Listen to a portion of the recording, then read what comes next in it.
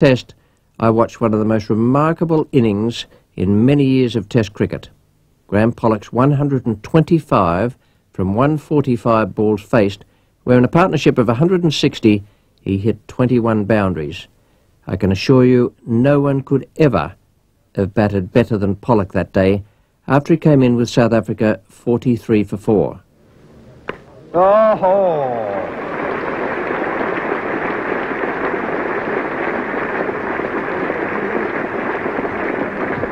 And at 4 for 51, that's produced a slightly more defensive field placing from Mike Smith. He's pulled out one of his close to the wicket fieldsmen. He's now playing 4 men on the offside in run-saving positions.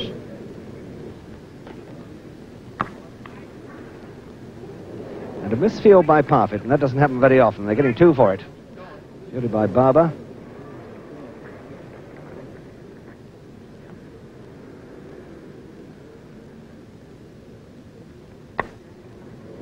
And 4 more.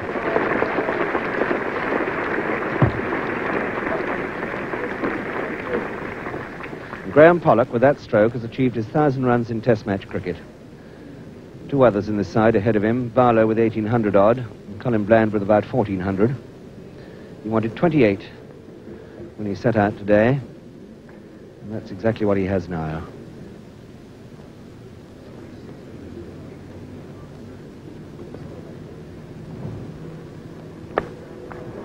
And I was just about to say he'd bowled 6 overs, 5 of them maidens, but that rather spoils it. Moving down the wicket. What a handsome offside player this man is.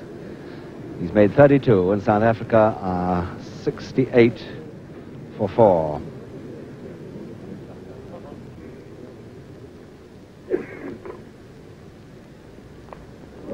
He played on. Backer is out. Playing on there to Snow. The leg stump knocked back. And Backer is out for 12 and South Africa now 80 for 5.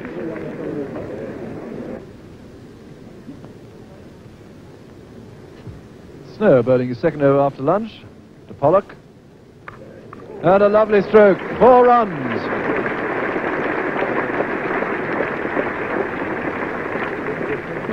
And that's Pollock 7-4. Snow bowling to Pollock. Pollock needing 2 for his 50. Snow bowling from the pavilion end. Umpire Charlie Elliott looking round over his shoulder. Snow coming in. This will be it. Yes, there'll be 2 runs. Titmus chasing it up. Larter coming in from long leg. That's 2 to Pollock. That's his 50. He'll be batting 96 minutes and hit 7 fours.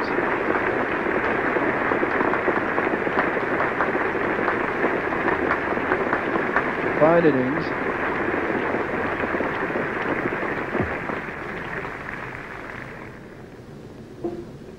Pollock on 63. That's 4. Yes, it's through the gap. Lovely square cover drive. That's his 9th 4.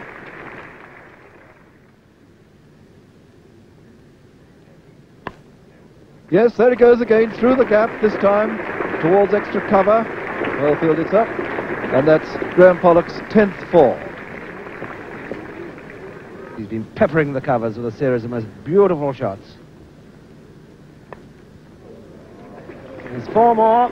Parfitt will never catch that. No effort whatever in the stroke. Sheer timing. The turn of the wrist. Wonderfully good cricket.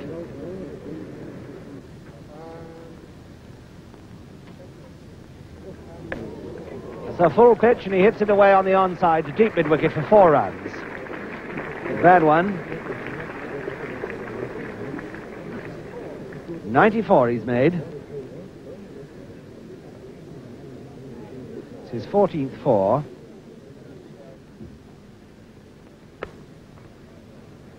Larter can't stop that. And what a good shot, because the ball looks like 4.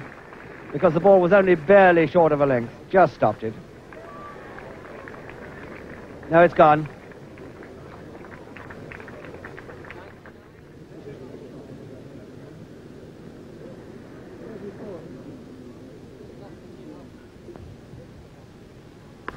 And he's hit it away on the onside for 4 more. What a magnificent shot with which to come to a really beautiful and quite remarkable 100.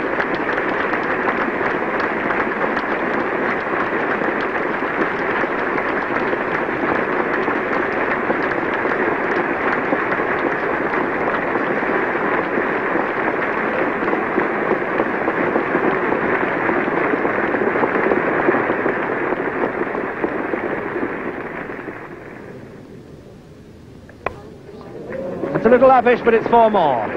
Just behind cover.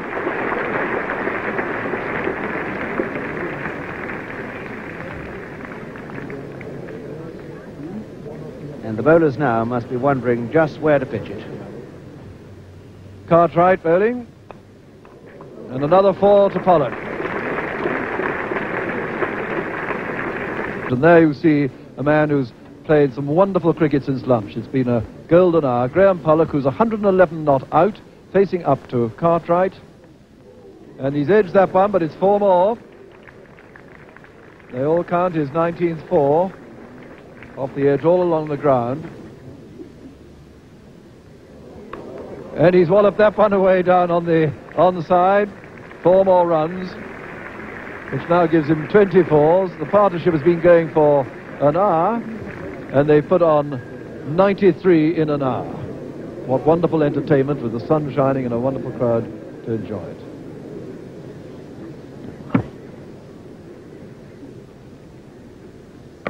And he's walloped it again. It's going down to the mid-wicket boundary, and it's another 4. John Snow couldn't stop that. Nobody's been able to bowl to him. Cartwright, who started so splendidly this morning, he simply can't bowl a length at him. He's seen him on the up, half volley or short. And he's out. He's out, caught by Cowdrey.